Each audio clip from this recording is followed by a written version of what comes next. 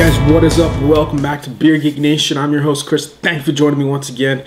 I have got a very, very special beer for you guys tonight. This is the one and only Goose Island Bourbon County Vanilla Stout, coming in at 13%. Gigantic beer.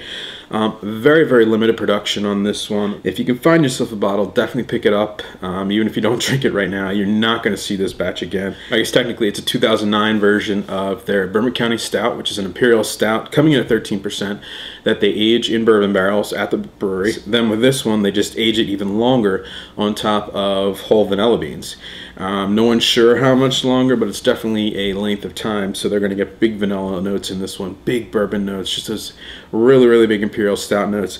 Actually, my first review was for the 2009 batch of just the plain Bourbon County Stout. So if you guys want to check that out, see how far we've come or not come, depending on who you talk to, check that one out. Let me know what you think. But with that said, guys, let me get this into a glass, let you know how it smells, how it tastes, and give you the verdict on the Goose Island Bourbon County Vanilla Stout. It looks really similar to the standard BCS. It is absolutely midnight black. You can't see any light through this thing. It's no light penetration whatsoever. Really dark, kind of luscious looking, just a very light khaki, light brown head. Alcohol feet, just absolutely epic on this one. As you can see in the video, just huge amounts of alcohol sticking to the glass. Lots of lacing in this one. Not a lot of head, but at 13%, barrel aged. I mean, come on, what do you want in this one? There's a decent amount of carbonation you can kind of see between the head and the actual beer. So just an absolutely amazing looking Imperial Stout. You know, it's not nearly as vanilla-y as I thought it was going to be. I'm getting a lot of the original BCS notes. I'm getting huge chocolate notes, really big coffee notes in there, lots and lots of booze. This is a very hot smelling beer. Big roasted notes, just everything you would want in an Imperial Stout. A lot of booziness in there.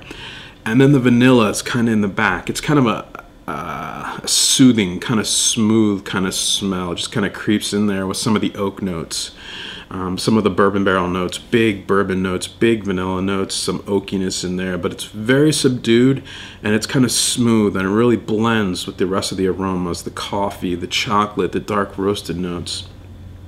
It's a really good smelling beer for being a 13%, bourbon barrel aged monster.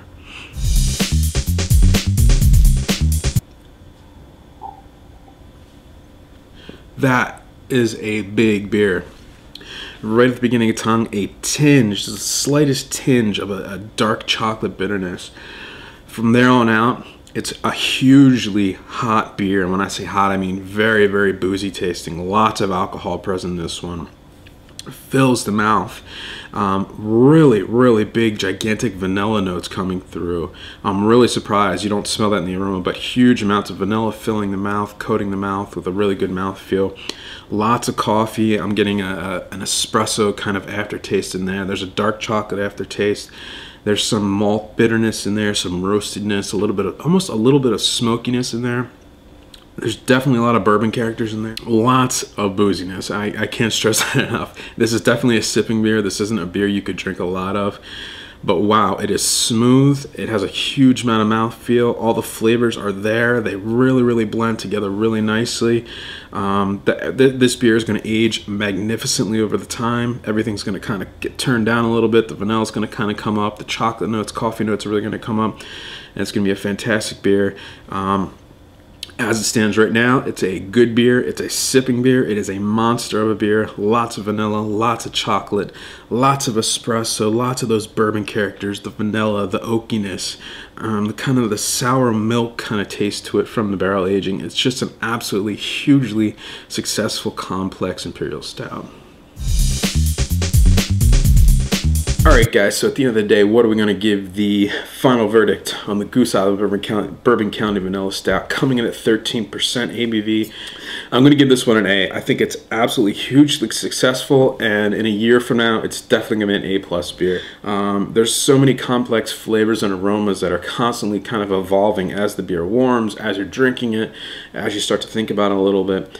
You know, you have the initial impressions of a, you know, really, really solid imperial stout. You have the chocolate notes, the coffee notes, the really big roasted backbone in this one, just the absolute mouthfeel that just coats your mouth. And then Goose Island really adds that extra element to it by adding the bourbon barrel to it. And you get, you know, the oaky notes and the vanilla notes and the deep kind of pipe smoke kind of flavors in there, and a little bit of funkiness into it. And then on top of that, they add the vanilla beans into this one, which really adds a whole nother dimension to it. It really kind of steps up the game a little bit. It's 13% alcohol. You taste every single percentage point of that alcohol. It burns. It's a warming beer. Definitely a winter beer. They couldn't have released this beer at a better time. So with that said, guys, I'm giving this one an A-, on the verge of an A. It'll be an A+ in a year with a little bit of aging to kind of take some of the hotness off of it. But definitely pick yourself a bottle or two, age one. And with that said, my friends, remember, life is too short. Drink amazing beers. Cheers.